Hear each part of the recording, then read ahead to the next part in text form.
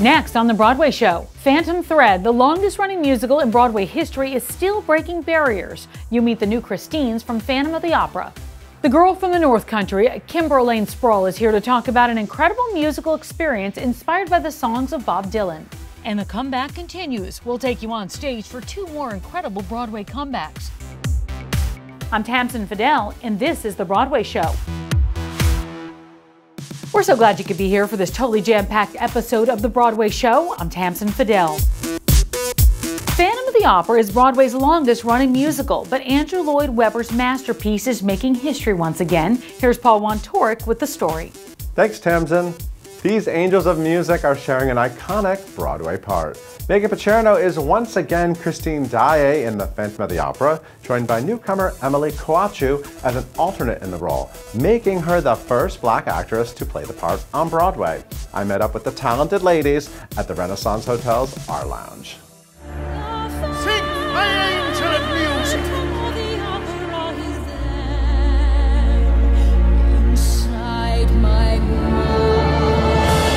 Meghan, let me start with you. Okay. You were performing in Phantom when Broadway shut down. Yes. So you've been without Christine Daaé, wishing you were somehow here again. Yes. She is. How does it feel? It's a little surreal. I'm like cautiously positive about everything. I don't want to get too excited yet, but it feels amazing. I mean, we're making history. Yeah. Team Christine is making history right now, Team and Christine. We are historically returning. I mean, Phantom's never been shut down like this before, so it's quite a time to be alive, and it's amazing to be back. I'm gonna cry a lot.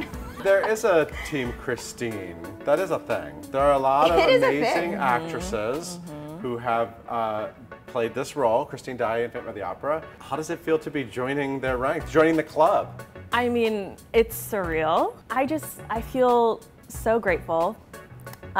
This has been like a dream of mine for a long time. It's actually the first show I ever saw on Broadway, so this is kind of full circle for me, and it's special because I get to step into this role as the first Black woman to play it. I'm honored that it's me. I'm honored that I get to carry on this legacy of this iconic role. Yeah, and I just feel great. I feel really good. You were a young girl when you saw Phantom of the Opera, when you were talking about.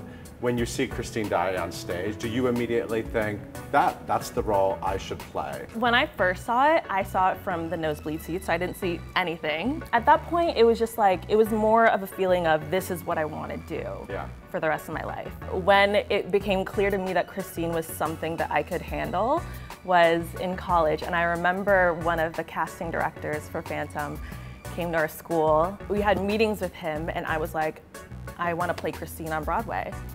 And at that point, he was like, okay, sure. I've gotten already a few messages from girls who are younger than me who are like, I'm coming to see Phantom because of you. And like, that's really special for me because, I mean, I just think that theater should be for everyone. Meghan, you came at this role a little differently. You came really more from the opera world, right? Yeah, and because of Hal Prince, actually. So you probably saw Phantom before I did, because I was doing Candide at New York City Opera, and he was my director, and he was like, have you ever seen Phantom? And I was like, I saw the movie, but I was like, no, I haven't, and that was 4 years ago, so. What I think has been really interesting for me as a fan of this show, PHAN, is watching different actresses take on this role over time, and I feel like it used to be cast with very classic ingenue soprano ladies, and over the years, I've seen much more women with so many different flavors taking on this part, which is what's so awesome about it. Our resident director actually talks about this a lot. He was very specific about me not putting on any airs that I don't need to, that many preconceived notions of who a woman was back in that time. I am me, I am Emilie playing this role. I can be grounded in who I am. I can speak like like how I speak. I really love that the growth in this show in that way. I really love that I can just be myself in Christine. I don't have to play Christine. This role has always been split between two actresses since it first opened on Broadway. So you do 6 shows a week, you do 2 shows a week, and you share the same dressing room. So are there any, how does that work? I mean, you've been through this before. Are there certain rules about the space? It is definitely a team Christine. So I had never replaced ever before in my life, and I was very lucky that my alternate at the time, Erin LaCroix, was just the sweetest, and she like took all her stuff down. She's like, "Girl, this is your dressing room. We'll share this and that." It has been clean, but you should know that usually it's like a fairy threw up in my room. Okay, I like fairies. Unicorn and lots of lights. Seth is our resident director and always comes in and he's like, "Oh my God, there's more in here." I'll try to keep it. I don't know. We'll see. Maybe I'm a changed person post-pandemic.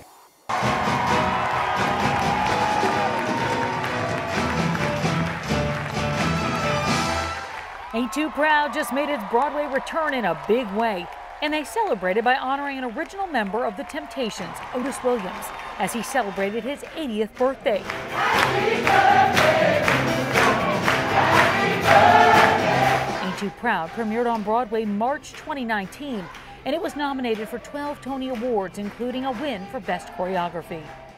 Girl from the North Country is back, and it is magic. The show opened just days before the pandemic closed Broadway, and as of this month, the doors have officially reopened. Pistol shots ring out in the ballroom night. Enter Patty Valentine from the upper hall. The show, inspired by music from one of the greatest songwriters in history, is now back at New York's Belasco Theater. Let's send it out to Charlie Cooper. Thanks, Tamsen. Girl from the North Country, featuring the songs of Bob Dylan, returns to Broadway, and with it comes leading lady Kimber Elayne Sprawl. We met at the Belasco Theater to chat about that and so much more.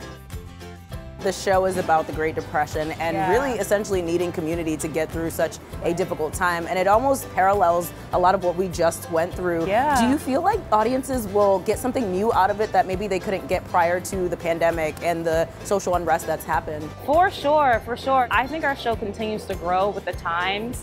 It's just such a slice of life, and it's such a human piece that no matter what I'm going through, no matter what the world is going through, I really do feel like people relate to it, but especially now. I know when I was getting ready for the show and I was like doing research about the Great Depression, the biggest conundrum that I had was like, wow, these people went through something so catastrophic that I can't even imagine. I don't know how do you do that? And then you realize when you experience a pandemic, you're like, oh, you do. You find ways to survive. You find community. You're eager to make connections. You're eager to laugh and have experiences. And that's Girl from the North Country. It's about finding love while trying to survive. So talk to me a little bit about your character, and do you feel like you're going into this with a different perspective? Yeah, I play Marianne Lane. She is a 19-year-old woman. She finds herself in a very dramatic pregnancy, and everyone is trying to tell her what to do, what her options, what her choices are.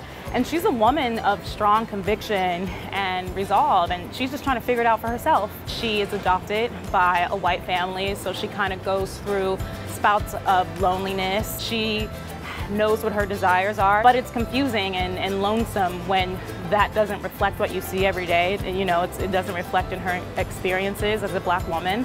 Yeah, so she's on her journey. Has anybody seen my love? You wanna talk to me? Go ahead and talk. Whatever you got to say to me won't come as any shock. I must be guilty of something. You just whisper it into my ear. And of course, I have to ask you about the recently released cast album. Have you listened to it? Are you excited about it? Like, talk to me about that. We had it for a while, and I've been listening to it, and it's a beautiful album. I mean, it's Bob Dylan, so we have that, and we have beautiful musicians and singers, and I love the music. Pangs the pangs of despised love, the law of delays, the insolence of office. The pangs of despised love, the laws delayed, the insolence of office. I know that you recently had a hashtag that went viral in a video that went viral where you were celebrating Black artists. Yeah. And can you kind of talk about what are some things that you hope on the ground change about Broadway when you get back? I just hope that everyone is seen. I hope that everyone is seen as artists, but also as human beings. I think a lot of times we come together and we have fun doing our musicals, but we forget that, you know, when I walk outside the stage door, I'm a Black woman and I have experiences that may be different from the audience members that are seeing the show every day. So I just want to remind people to keep that empathy button on, keep it pressed, and keep thinking about others and community. The cast of Mrs. Doubtfire just had their first curtain call in 19 months. Of course, the new musical comedy is based on the 1993 movie starring Robin Williams. Rob McClure is in the title role. Mrs. Doubtfire began its Broadway run on March 9th, 2020. COVID shut everything down 3 days later. Official opening night is December 5th.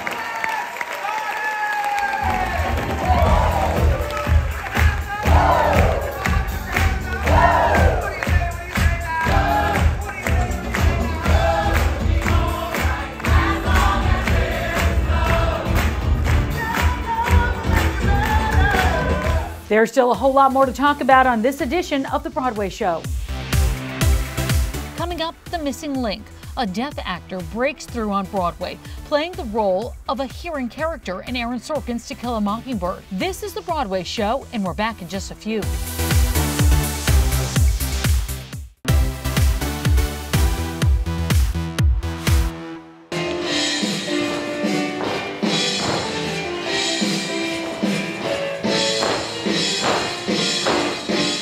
It's almost Christmas time in the city, and that means the iconic Radio City Rockettes have kicked off their first rehearsals ahead of the holiday season. The annual production was canceled last year because of the pandemic, which makes this spectacular all the more spectacular. The Rockettes will be on stage from November 5th until January 2nd. It's so many pinch me moments, almost on the hour. I mean, especially our very first day, hearing the band play for the first time. I haven't heard live music in so long, and I think just that experience of hearing like the band play and then the details that we're learning and us wanting to give the best possible performance to our audience. I mean, there's such a tangible energy to a live show. That has been my biggest experience here, is just been the excitement of what live theater is. And to be a part of it is I can't it's so magical. Yeah. This is my 11th season, and I have the same pinch me moments. Yeah. For me, it's the first day we line up as a lineup, and it is just like that first kick line we do as an entire line is a pinch me moment for sure. So I get it, even 11 seasons later. Aaron Sorkin's To Kill a Mockingbird is back on Broadway with original cast members Jeff Daniels and Celia Keenan-Bolger. But there's another returning cast member who has broken new ground on Broadway. We're talking about Russell Harvard. Here's Paul with the story.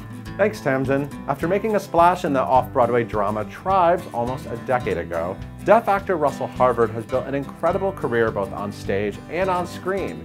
Now he's bringing ASL to Aaron Sorkin's To Kill a Mockingbird after a long hiatus of self-discovery and making history along the way. What was the last year and a half like for you? I know you were doing the show, performing the show at the time of the shutdown. I had my downfall here after Broadway shut down. I'm sure many have felt this way too, but it was what wouldn't be a perfect time to address the things that I've been maybe were fearful of. But I'm gonna be open, completely transparent. So I'm a person in recovery. So I decided to go into rehab. And that was the best decision I've ever made. And I've had many people that were supportive and very helpful with my new journey. If this, I know I hate to say, but if COVID didn't even happen, I mean, it's a blessing in disguise. I hate to say it. I was able to meet many deaf people in recovery and be able to go to meetings. It was a very, I would say, magical journey. So I'm happy that it happened. So how are you now? And what is it like re-entering the world of Mockingbird? And do you feel there's like a new purpose to things? And how do you feel? It's surreal. First, it's surreal to be back in New York, I want to say. I didn't see when it would be happening, and now that I feel like I need more time at home, even though you already have so much time. Yeah. But I do want to say I'm grateful to be given this opportunity because I am so much like Link. And in recovery, they teach you to readmit if you're wrong, just like that. And before, you know, I probably did it and you would be avoiding it, but now it's just like, and I see myself in other people's shoes. I'm an empath, you know, a lot has happened, and I just like feel the link in that character. So who better to play that role but me?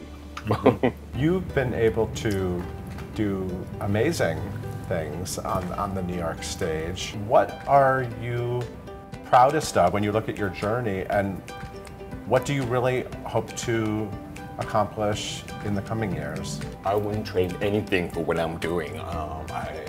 I've often said I wanted to do Rocky Horror Picture Show. I want to play Frankenfurter and have all the characters played by deaf actors. So one day, hopefully, we can do that on Broadway. And what's really exciting is that you are getting the opportunity to play roles that were not intended to be played by a deaf performer. Right. Talk about what that means for you and just for the community, what it means to have those opportunities. You don't have to be deaf to play that role. Just like what Bart Shay was trying to tell me, because I was trying to find the backstory of Lindy. Like, how did he become deaf? Like, how I was questioning, like, how did he meet his wife and everything, and he's like, he's not deaf. It's like, let's just leave it at that. And I think many theater can follow that model and have the narrator help tell that story, that line that I'm expressing.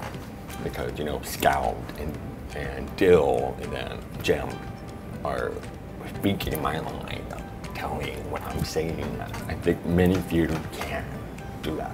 What is it like to be a part of a company where not everyone in the company can necessarily communicate with you 100%? Everyone in the room had been warm, like, I mean, the beginning, obviously it was a little like butterfly. And then when you're in the room, there's a jolt happening, and then now it's just like a warm, ooey gooey feeling, and so I feel like at home, you know. I'm Tamsen Fadal, and this is a Broadway show. Welcome back to the Broadway show. I'm Tamsen Fadal. Let's get right to it.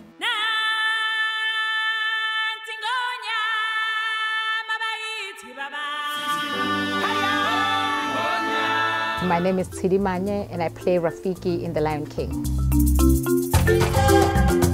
Rafiki is a shaman. Where I come from, she's called the Sangoma. And Rafiki foresees the nature, the future, the past. She's able to foretell, you know, what it's like a medium. So that's what Rafiki does. When I got the call that I was supposed to, I was going to do Rafiki, I felt like I was lifted, like I was so excited in such a way that I couldn't believe it.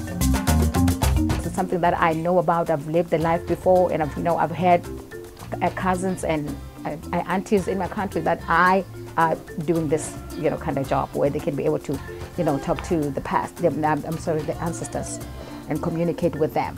So I was like, after I got the role, I was like, oh my God. In Africa as a whole, we have like different kind of ceremonies.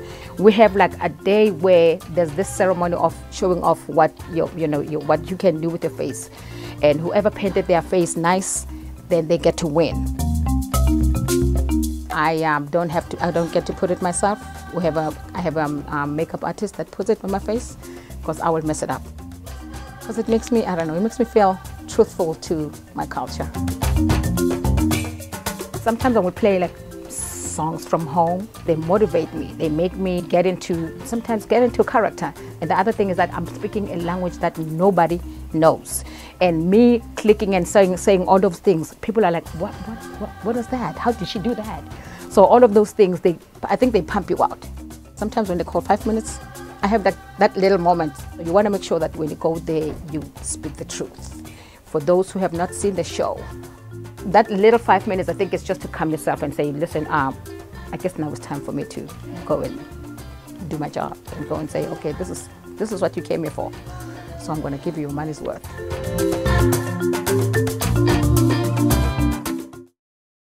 And that's going to do it for us. Until next time, I'm Tamsen Fadal, and this is The Broadway Show.